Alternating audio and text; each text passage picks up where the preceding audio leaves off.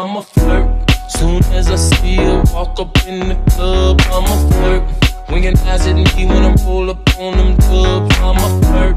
Sometimes when I'm with my chick on the low, I'm a flirt. And when she's with a man looking at me damn right, I'm a flirt. So homie, don't bring your girl. What is up, my loves? Welcome back to my channel. If you're new here, welcome. My name is Leizel, and today's video is going to be a tutorial on this look right here.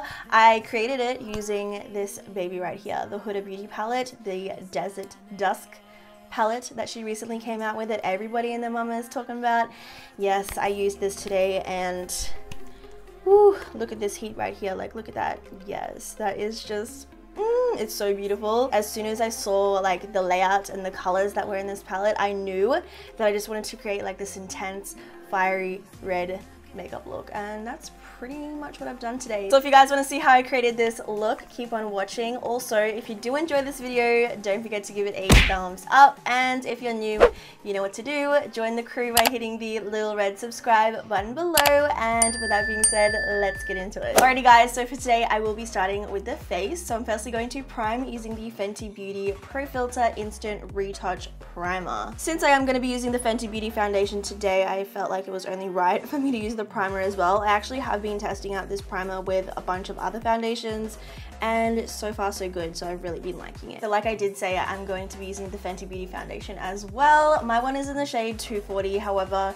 this does kind of darken up on me quite a bit, so I'm probably gonna have to really bring it down the neck today. But regardless, if you guys haven't seen my first impressions on this foundation, I will leave a link for it somewhere on the screen right now.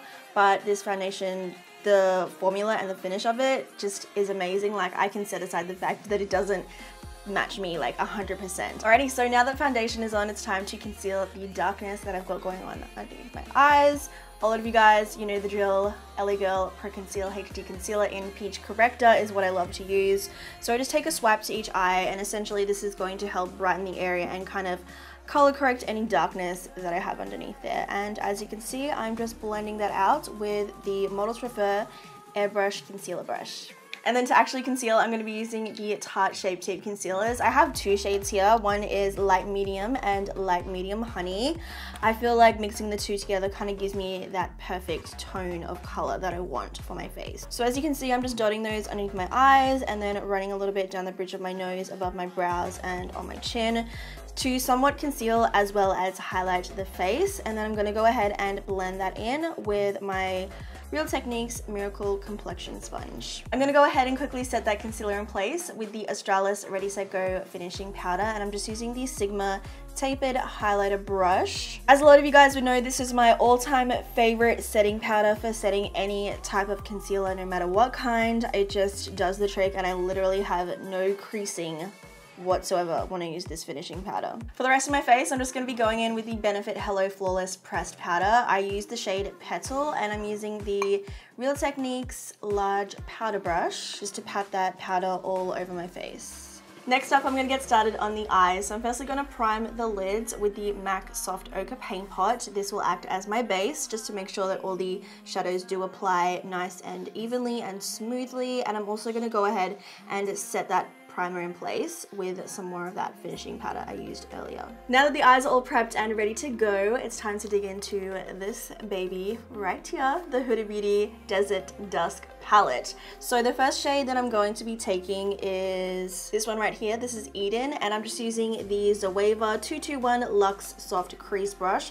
This shade is pretty pale in a sense, so it will act as my initial transition shade. So as you can see, I'm just running that back and forth through the crease all the way from the inner corner to the outer corner. So next up, I'm going to be going into this shade right here. This is Blazing. As you can see, it's a very intense, warm, rustic orange kind of shade. And I'm using the Zoeva 228 Luxe Crease Brush. What I'm going to do with this shade is also apply it to my crease, but I won't be blowing it out as far as I did with that Eden shade. This is purely just to help define the crease a little more, add a little more color to it, you know, that kind of thing. So yeah, just running that through my crease. Next up, I'm going to go into this warm brown shade right here. This is called Oud, and I'm using the Zoeva 227 Luxe Soft Definer. Now what I'm going to do with this shade is apply it to the outer corners of my eyes and slightly drag it in towards the eye. This is going to kind of define the eye a little more and just add a little more depth and darkness to it. So as you can see, I am just slowly blending it through that area. I have been eyeing out this beautiful red maroon shade right here. This is Saffron. So I'm going to be taking that and I'm using the Zoeva 232 Luxe Classic Shader. Now what I'm going to do with this shade is essentially apply it to the lid and blend it into that Oud shade that is on the outer corner. This is honestly such a beautiful shade of eyeshadow, and I feel it would be perfect for those of you guys who are going into the cooler weather. If you want to have a really nice warm toned fall kind of look, this shadow would be perfect. I'm just going back in and kind of blending through the crease a little with whatever is left on my first blending brush, just to make sure that everything is like, you know, nice and smoked out. But I think, like, I'm kind of winging this look, guys. I'm not exactly sure what I'm doing right now, but I think I want to use a little bit of the shade Blood Moon. It's like this shimmery orange kind of tone right here, and I'm just using the Sigma E55 eyeshading brush. So I'm going to go ahead and apply that kind of on top of that saffron shade, kind of blending the two together, and also be pulling it through to the inner corner of my lid that is blank as well. Alrighty, so far so good, but I also want to have a little bit of a play with one of the topper shadows. So I'm going to take this one right here, Celestial, and I'm using another Sigma E55 eyeshading brush. I'm going to take that on my brush, spray it with a little bit of Fix Plus, and then go ahead and apply that to the inner corners of my eyes. These topper shadows are essentially what they say they are, so you can apply them on top of other shadows to kind of give them a different type of look. So that's what I'm going to do with this Celestial shade. As you guys can see, that Celestial shade has amped it up times 100. Like, it just adds that pop of shimmer to it. Like, I don't know, as I'm like moving my head, the eyeshadow shifts as well, and it just, woo, it's doing something for me. Like, I am obsessed with it. But I actually want to add a little bit of purple into the look. So what I'm going to do is I'm going to go into the Amethyst shade, which is pretty much just a really bright matte purple shade, and I'm just going to go ahead and apply this to my crease just a little bit, just a teensy bit, to kind of add a little more purple to the look, because it is looking very red at the moment and I just want to add something a little bit different. So I'm just using the Zoeva 232 Classic Shader. I'm taking the shadow on the very end of the brush and just lightly dragging it through that area. So my lids are pretty much done. Now for the bottom lash line, I'm just going to go ahead and take that blazing shade, and I'm going to use the Zoeva 230 Luxe pencil brush, and I'm just going to run this along my bottom lash line and really smoke it out. I'm also going to go into that Oud shade once more, and I'm using a Sigma E30 pencil brush. I'm going to run this along my bottom lash line once again, but I'm keeping it much closer to the lashes just to really help define the eye a little more. I'm also just going to take a teensy bit of that purple amethyst shade once again. There she is. And I'm also going to run that along my bottom lash line just to kind of tie in what's going on the lid with the bottom lash line. Now for the inner corner of my eyes, I'm going to try something a little different. So I'm going into the shade Twilight right here, which is essentially a topper, but I'm going to spray my brush with some Fix Plus just to kind of help it, you know, pop a little more in that area. And this is going to act as my inner corner highlight. So I'm just going to give my lashes a quick curl and a coat of mascara. I'm using the Tarte Lights Camera Lashes Mascara because I will be applying falsies. Now the falsies that I'm using for this look are of course the Queen Bee lashes from Coco Lashes. You guys know that I use these all the time, but for a look like this I feel like they're perfect because they're super long and wispy and full, but they're not too overbearing where they'll take over the look and kind of cover up what you've done on your lids. So that's why I really like them. So now that the eyes are all done, I'm going to go ahead and finish off the rest of my face. So I'll be going into this shade right here from the Kat Von D Shade and Light palette, and I'm going to go ahead and contour my face. So you know the drill, just run it along my jawline as well as carve out my non-existent cheekbones, and I'm also going to go ahead and contour my nose with this as well, but I'll be using a different brush. Now to bronze up my face, I'm going to be using the Benefit Hoola Bronzer, and the brush that I'm using is the Sigma F40 Large Angled Contour. So I just like to run this all over my cheeks as well as the perimeters of my face, just to give myself a little bit of color and warmth to my face. Next up for blush, I'm going to be going in with the shade Exposed. This is from Tarte. This is one of their Amazonian Clay 12-hour blushes. This is a very neutral tone blush, so I feel like it would be perfect for this look.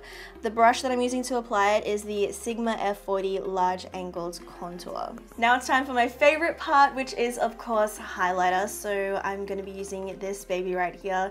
The packaging itself just gives me life every single time I look at it. So this is Fuego from Dose of Colors. It was a part of the Desi X Katie collection, and to apply it I'm using the Anastasia Beverly Hills A23 highlighter brush. I'm also going to take some and apply it to my brow bone, since I have not put any type of highlighter there, just to kind of amp up the eye that little bit more. Now for my lips, I'm firstly going to line using this lip liner from Inglot. It's in the shade number 854. Pretty much just going to outline my lips with this. And then for my actual lip color, I'm going to be going in with No Shade from Dose of Colors. This again is from the Desi X Katie collection. So I'm just going to go ahead and lightly dab that color all over my lips. So there you have it, guys. This is the final look. I really hope you all enjoyed this tutorial. If you did, don't forget to give it a thumbs up and subscribe to my channel.